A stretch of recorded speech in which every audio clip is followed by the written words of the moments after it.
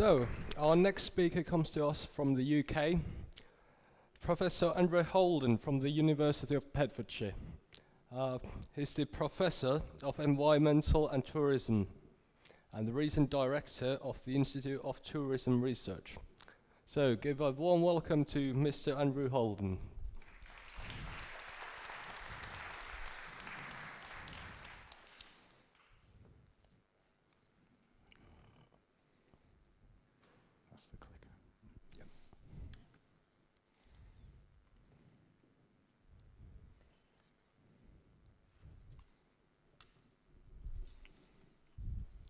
Good afternoon, and thank you for the invitation to the seminar and to be able to talk about responsible aviation and look at it in the future about how we achieve responsible aviation.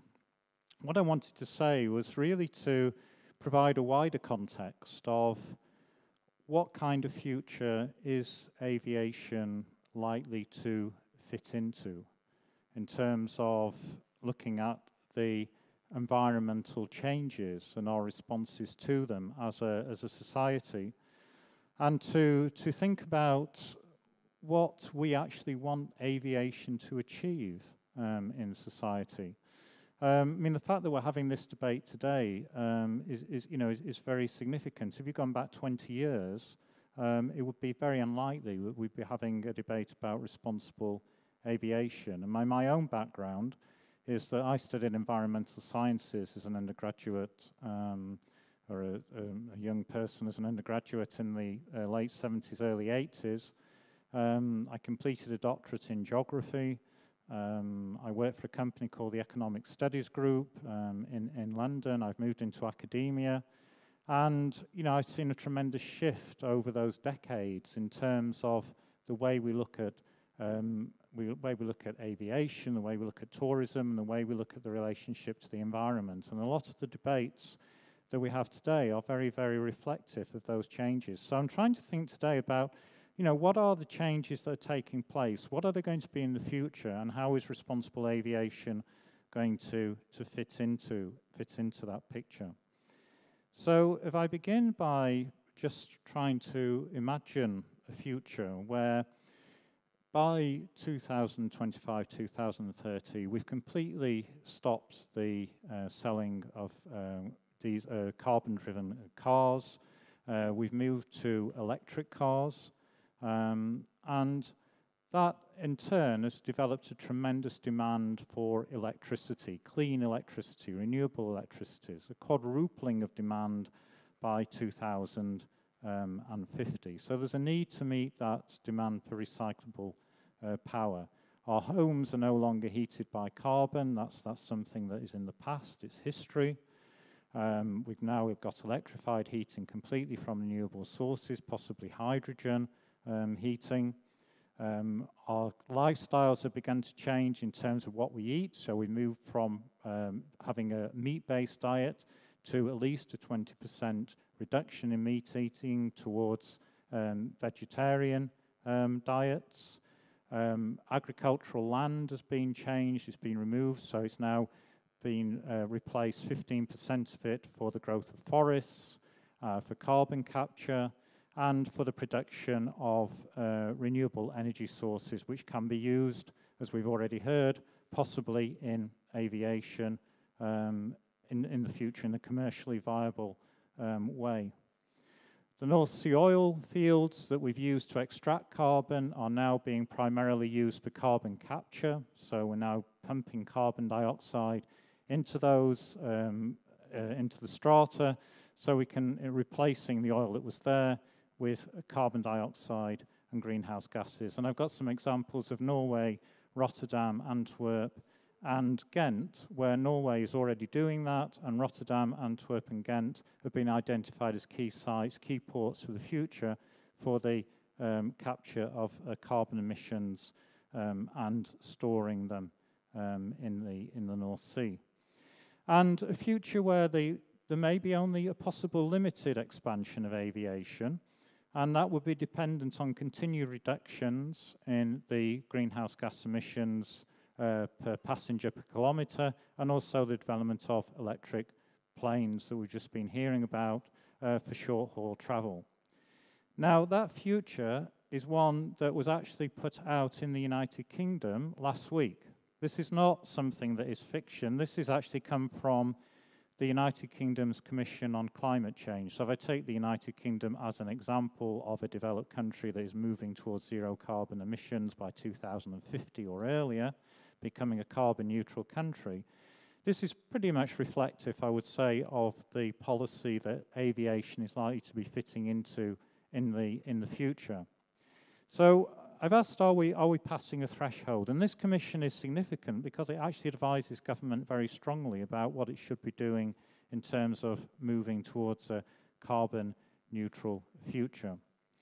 So there's widespread political support within the United Kingdom for this kind of future. And obviously, if you look at some of the other aspects I've got on here, things that we are in a changing kind of environment in terms of how we look at our relationship to nature. So as Greta Thunberg has been very active in promoting aspects of climate change. We've had Extinction Rebellion protests in London very recently. Widespread school days of action, school children days of action over climate change. Declaration of a climate change emergency in the United Kingdom Parliament, the Green New Deal of the USA Democrats, and the UN Global Assessment Report about global ecosystems that came out last week as well. And what I'm saying here is that we've heard many of these things before. There's been protests about climate change, there's been worry about it, but I think we are at very much a threshold in society where we are looking at things very differently in terms of how we actually go into the future. And there is a wider acceptance of environmental limits having an impact on our lifestyles. And aviation is going to, and is, not going to, is, as we've heard this morning, already adjusting to those environmental limits. And I think the big debate about responsible aviation is how we actually, well, the facts that we accept in terms of what aviation's impact is on the environment. So if we take climate change as one example, the GHG emissions presently are roughly about 2%, as we heard this morning, of the world's total GHG emissions that are coming from other sources. There are other figures that you can see out there that will increase that to 6-7% when you look in radiative forcing or emissions at high level and other aspects of vapor trails, etc. So there is scientific disagreement over that figure. There's also the tremendous growth in aviation, the aviation market, which is estimated to approximately double by 2035. So great opportunities for aviation, great opportunities to help fulfill many of the requirements that society has for economic growth, for job creation. We heard this morning about aviation's tremendous role in actually helping to fulfill the Sustainable Development Goals, for example. It has a role in poverty reduction. Obviously, if you take tourists to other countries, to less developing countries, there is an impact on the economy, and you can channel that into things like pro-poor tourism, etc. So there's a real opportunity to use aviation in a way that is not only good for business, but is also very good for policy and for society. Yet, there is also the need to operate this within environmental limits. And what looking at a framework for responsible aviation, what came out of the United Nations Global Assessment Report that came out last week was that they talked about the need for a fundamental system-wide reorganization across technological, economic and social factors, including paradigms, goals and values. And whilst that may sound very technical, what I'm trying to say is that there is perhaps a need to reflect much more closely on what is responsible aviation within that kind of framework, where we're looking, yes, at the technological advancement, which is fantastic, both in terms of electric aviation, in terms of tremendous technological advancement in engines, reduction of emissions, ways of reducing weight on aircraft, all the things we've heard about this morning, which have brought down the emissions per aircraft substantially. The problem is, or the challenge is, that it's a tremendous growth market. You know, that the pace of demand is so high that it's very difficult for the technology to actually keep up with the growth in demand in terms of reducing the overall GHG emissions. So then you begin to look at, you know, carbon capture, carbon offsetting. So the accommodating aviation's global significance within environmental limits will be, as we've heard, a big challenge for the industry into the future. And that is aspects, again, what we heard this morning about stakeholder responsibility. So that includes governments, private sector, us as consumers, you know, across the different range of stakeholders involved in aviation. As I said, a reflection on the use of aviation. Do we just take it as a complete norm and not think about it? Do we just treat it as a business activity? Or do we reflect more closely upon the interaction of economic growth, the use for hedonism, for pleasure, and societal policies like Millennium Development Goals and poverty reduction? The technological and scientific advances we've heard about, but also another important aspect of this is market change. You know, are we at a point where sometime we're going to see fairly soon that there is a much wider questioning of the use of aviation, or how we use it, to be more accurately? I mean, aviation is a fantastic part of our lifestyle. I mean, I don't think many people would dispute that in terms of the benefits it can bring us. It links us, as we've heard, to other people, to other cultures. It allows us to explore the world. It brings economic advancement. It is there, and it is going to stay there, and it is going to grow.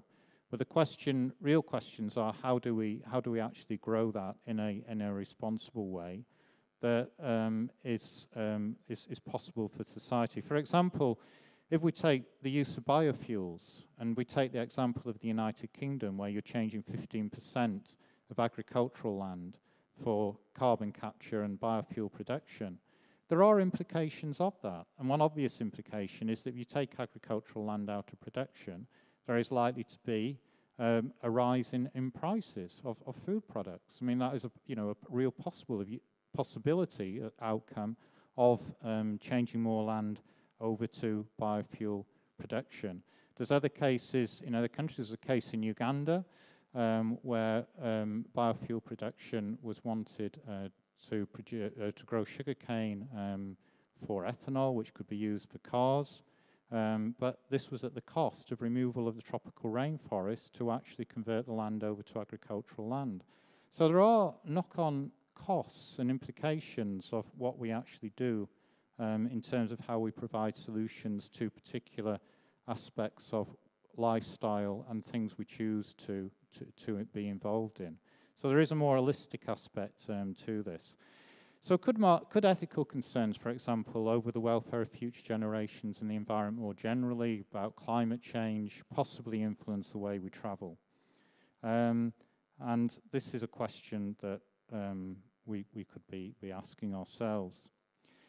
So putting it into practice, what would a more responsible aviation actually look like? To what extent is this going to be voluntary, i.e. driven by the industry, driven by the market, or is it going to involve elements of more coercion through government policy and government decision making?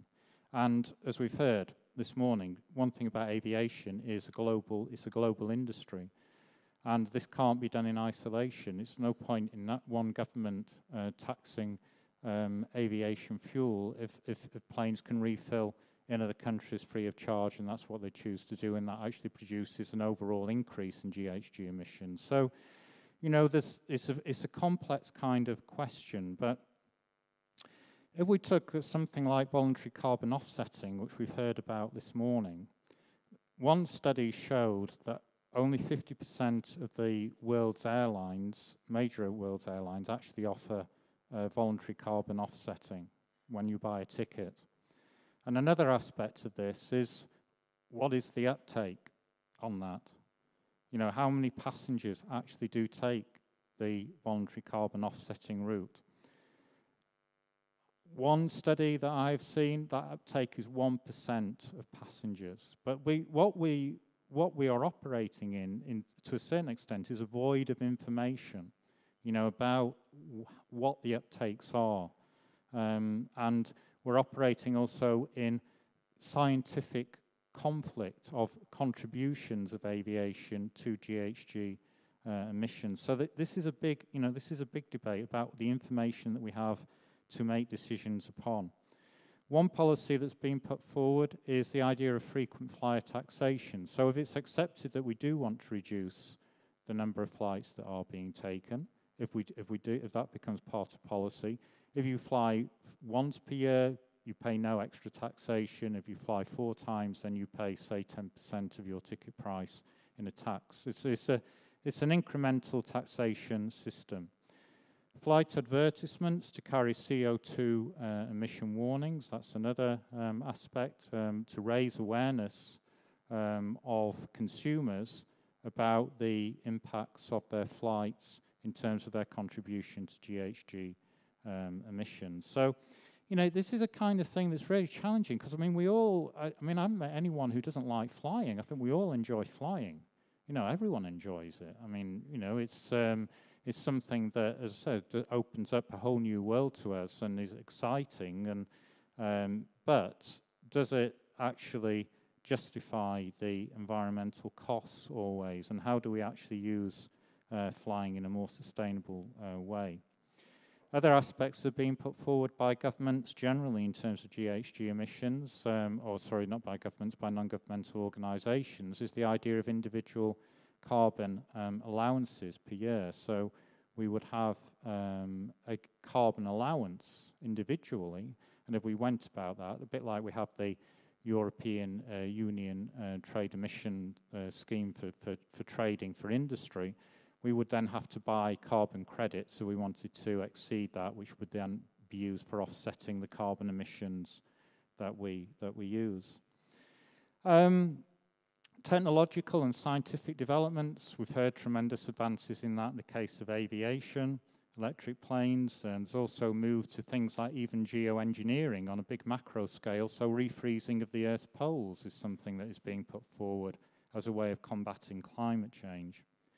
Change of lifestyles from eating to flying, the environmentally responsible citizen, what extent would that influence aviation? And if we look at something like casual flying that's been called, it's estimated that 60% of budget air travel or low-cost air travel is induced, i.e. there's no reason for taking it other than it being cheap. It's very inexpensive to travel, so people will do it. So these are some of the issues that I think, you know, come into the context of thinking about responsible aviation. And I just wanted to leave you with this slide, which you I don't know if you can how well you can see that, but this is the idea of carrying a climate change warning on aviation advertising. So the advertisement at the top, what it says underneath in the small letters is your return flight from London to San Diego contributes to climate change as much as heating your home for 1.5 years. This is an example, you know.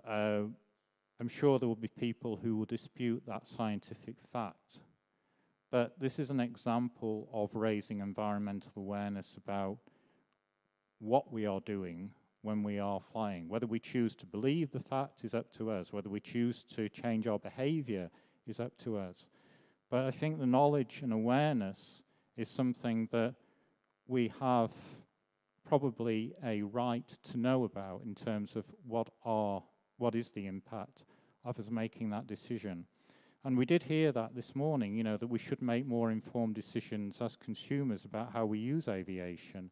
But to do that, we need to have information. We need to be aware of what we are actually doing.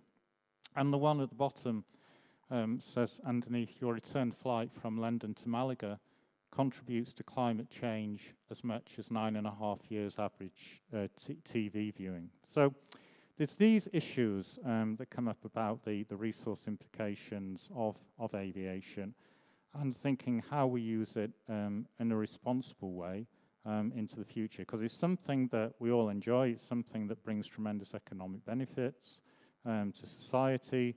It's something that can spread global wealth, reduce inequalities between countries. It's definitely got an opportunity to do that between developed and less developed countries. It's a tremendous way of linking people from different cultures and enhancing cultural understanding, but it has to operate within environmental limits. It can't just be completely ignorant or operating in a void of the wider environmental context. Okay, thank you.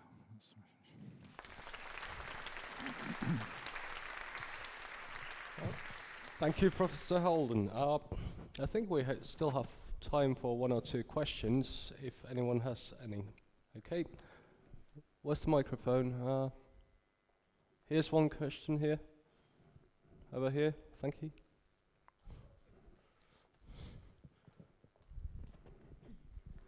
Very interesting, thank you. I'm Lena from a B2B travel magazine, and I just wonder, is there any kind of statistics on how much or how many percentage of people who are flying are actually paying compensation on the flights? Well, yeah, the only statistic I've seen is 1%. So that's the... Yeah, 1% of actually. It's approximately 50% of airlines, the world's big airlines, offer carbon offsetting, and the uptake, the only figure I've seen is 1%. I mean, other people may have seen other figures, but that's the one I've seen. Yeah, I think I heard you right, but I didn't believe you, but that's the case. Yeah. I don't know if I mean, what do you think about 1%? Yeah. But I also think that it's really important that we talk about carbon offsetting in all its different forms, because, as you said, people need to have the information to be able to make educated decisions. And one of the targets when we launched the Push for Change carbon offsetting service to our customers was to sort of start normalizing the discussion about carbon offsetting. So I think it makes sense that you look at what are the emissions of your flight, you compare different routes, and then you make your choices, and hopefully you choose to offset.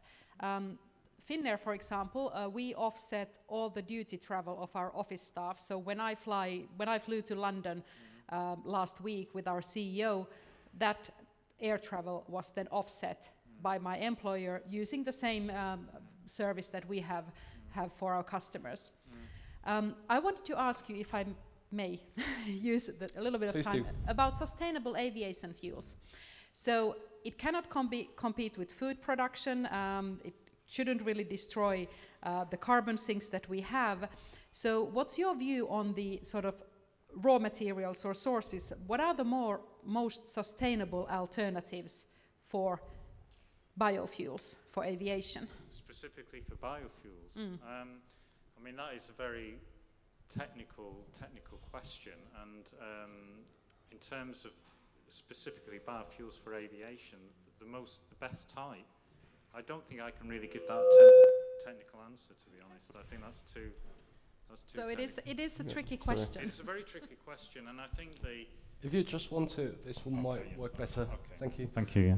No, I think for short haul, I mean, I definitely do think electric aviation is really the way forward. I mean, I really believe that it's got tremendous potential, as you were talking about, and you know, I think that. But for the use of biofuels, I mean, which one is best?